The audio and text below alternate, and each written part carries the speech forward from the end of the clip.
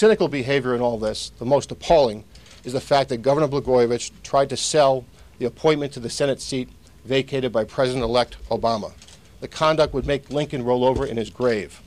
The governor's own words describing the Senate seat, quote, "It's a bleeping valuable thing, you just don't give it away for nothing," close quote.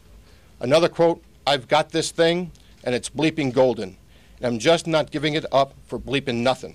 I'm not going to do it, and I can always use it. I can parachute me there," quote. Those are his words, not our characterization. The tapes reveal that the Governor Blagojevich wanted a number of things in exchange for making the appointment to the Senate seat. An appointment as Secretary of Health and Human Services, or an ambassadorship, an appointment to a private foundation, a higher paying job for his wife, or campaign contributions. At one point, he proposed a three-way deal, that a cushy union job would be given to him at a higher rate of pay where he could make money.